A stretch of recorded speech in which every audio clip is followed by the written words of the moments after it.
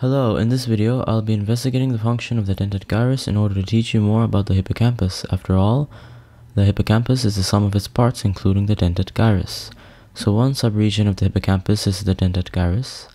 The dentate gyrus has functions involving mnemonic or symbol memory processing of spatial information, the formation of episodic and spatial memories, and the spontaneous exploration of novel environments. The dentate gyrus also plays a role in depression. The dentate gyrus acts as the input region of the hippocampus and serves as a pre-processing unit. Specifically, information from the entorhinal cortex directly enters the dentate gyrus and is processed by the dentate gyrus, and then the processed information is delivered to the CA3 region of the hippocampus proper. The processing the dentate gyrus may perform includes pattern separation, which is separating relatively similar input patterns into distinct and or unique output patterns. The dentate gyrus is required for working memory and spatial navigation. The spatial navigation and memory is highly dependent on the dentate gyrus. In an experimental study that destroyed the majority of the dentate gyrus in rodents, they show that the rats experience extreme difficulty in maneuvering through a maze that they have been through before the dentate gyrus was destroyed. When the rodents without the dentate gyrus were tested a number of times to see if they could learn the maze, the scientists found that the rats treated the maze every time as if they were seeing it for the first time. In other words, the rats without the dentate gyrus could not improve and thereby could not learn the maze, showing a severe impairment to working memory. The rats could not consolidate learned information about a maze through their working memory and could not remember previous navigation through the same maze. To summarize, the study indicates that the dentate gyrus is needed for working memory and the memory consolidation functions of spatial information required for navigation. Significance of LTP and neurogenesis in the dentate gyrus. The dentate gyrus is one of the regions of the brain that experiences LTP. Generally speaking, long-term potentiation, or LTP, occurs in the hippocampus for the formation of new memories. LTP is the long-lasting strengthening of synaptic connections after repeated stimulation, so when a piece of information is repeated again and again, the dentate gyrus preserves that information in the form of strengthening certain synapses. Again, this is LTP. The dentate gyrus is also one of the few brain structures that have high rates of neurogenesis in many species of mammals, like rodents and primates. An increase in neurogenesis of the dentate gyrus is associated with improved spatial memory in rodents. Neurogenesis in the dentate gyrus helps with the storage and processing of spatial information. So how would neurogenesis help with information processing? Well, some scientists hypothesize that newly formed dentate gyrus cells or neurons may be used preferentially to store newly formed memories. And through this mechanism, memories from new dentate gyrus cells can be compared to memories from older dentate gyrus cells, allowing the distinguishment of newer memories from older memories at the same location. Similarly, the dentate gyrus has a pattern separation completion function that relies on neurogenesis. The role of the dentate gyrus in pattern separation and completion. The dentate gyrus possesses a dual function pertaining to pattern recognition. Specifically, the young dentate granule cells mediate pattern separation, whereas older dentate granule cells contribute to pattern completion. Quoting the study, adult-born granule cells, a minor population of cells in the hippocampal dentate gyrus, are highly active during the first few weeks following functional integration into the neuronal network, distinguishing them from less active older adult-born granule cells and the major population of dentate granule cells generated developmentally. We made a transgenic mouse in which the output of old granule cells was specifically inhibited while leaving a substantial portion of young granule cells intact. These mice exhibited enhanced or normal pattern separation between similar contexts that was reduced following the removal of young granule cells by X-ray irradiation. Furthermore, mutant mice exhibited deficits in rapid pattern completion.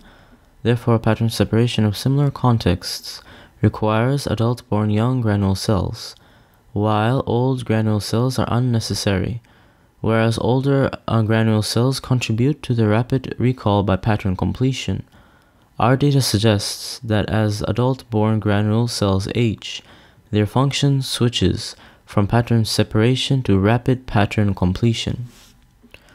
So to summarize, the study found that the new neurons in the dentate gyrus have the function of pattern separation, whereas the older dentate gyrus neurons have the function of pattern completion. What does that mean exactly? To break it down for you, pattern separation is the ability to distinguish one pattern from another, whereas pattern completion is the ability to complete or finish a partial pattern. A linguistic example of pattern completion is to be or not to look before you, and time and tide waits for. Although you do not have the full pattern, you should be able to tell what comes next because your brain completes the pattern for you. Likewise, the dentate gyrus mediates pattern completion, but particularly for spatial data. Although the dentate gyrus may be able to deal with different types of information, it mainly deals with spatial information. And if you think about it, spatial information mainly comes from our environment. An example of pattern separation done by the dentate gyrus is if we revisit a location, we will be able to notice the changes that have occurred from before and now. This is also a way that the dentate gyrus allows us to notice time, because with time, space also changes. To reiterate, if you revisit a location, say the park 2 times, you will be able to discern the two events from each other through pattern separation. An example of pattern completion done by the dentate gyrus is if you only acquire bits and pieces of spatial data from a revisited environment. You will be able to recognize that environment or location from those bits and pieces.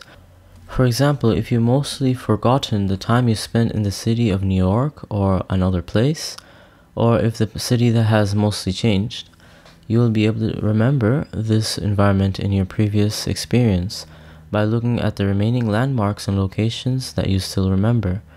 That would trigger further memories of what was before, like how certain buildings changed or empty parking lots that now have skyscrapers, etc.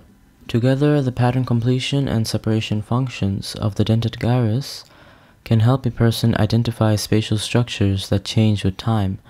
In other words, the dentate gyrus may help us notice the passage of time by identifying the changes in an environment.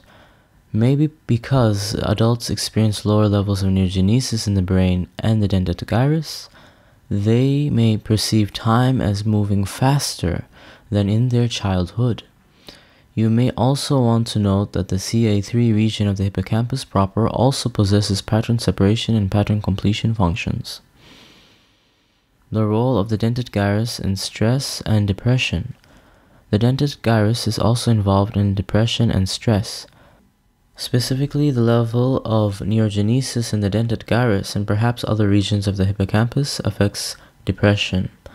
So controlling the level of neurogenesis in the dentate gyrus may be a way to treat depression. Indeed, chronic antidepressant treatments work specifically by raising the level of neurogenesis in the dentate gyrus and other regions of the hippocampus through increasing levels of serotonin. Other factors that increase the level of neurogenesis in the dentate gyrus includes aerobic exercise and environmental enrichment or stimulating the brain through learning.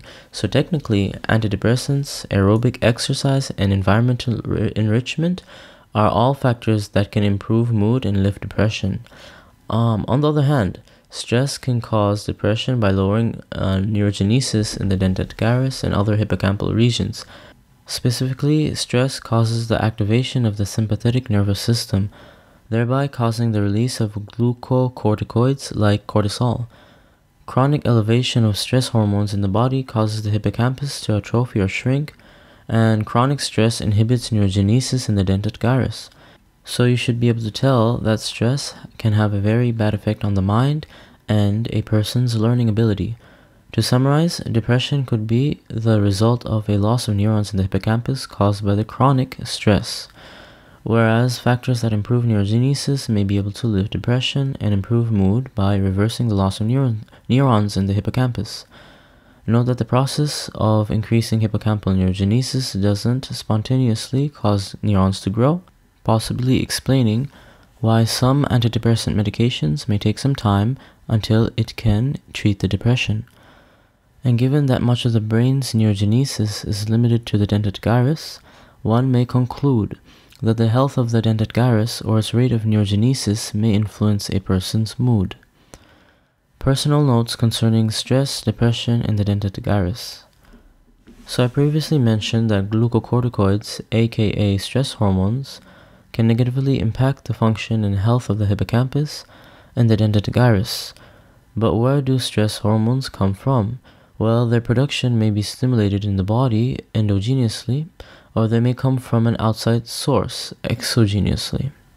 An example of an endogenous glucocorticoid is cortisol and adrenaline released in response to excitement or fear. And an example of an exogenous glucocorticoid are those consumed from the meat of sickly caged farmed animals like chickens, because their poor living conditions and diet causes them to experience a high level of stress, which in turn causes their meat to saturate with glucocorticoid stress hormones. My personal insight that I would like to share is that a person's stress level can increase quite significantly when their diet is poor. Poor digestion or a poor choice of foods influence the type of microbial populations that dominate in the gut. For enhanced cognitive function, it is better to consume more vegetables and some fruits because the fiber they contain as a prebiotic. Food for growing populations of good microbes or probiotics, whereas too many processed foods influence the population of microbes that aren't as good for cognitive function. The microbes in your gut are relevant because they are basically pharmaceutical factors that output many different neurotransmitters. In fact, the majority of serotonin in the body is produced by bacteria. Revisiting the topic of processed foods, they also lack quite a bit of natural antioxidants, which are invaluable for healthy cognitive function. Antioxidants help protect against oxidative stress, so a diet deficit in natural antioxidants results in the brain experiencing increased oxidative stress, which inhibits neurogenesis. So overall, the dentate gyrus is a part of the hippocampus that possesses functions important for spatial navigation, pattern separation and completion, and regulating mood and thereby behavior. And so these functions are a part of the functions of the hippocampus itself. Thank you for listening. If you have any questions, please feel free to ask me in the comments below. I'd appreciate if you like and share this video and subscribe to my channel. Bye!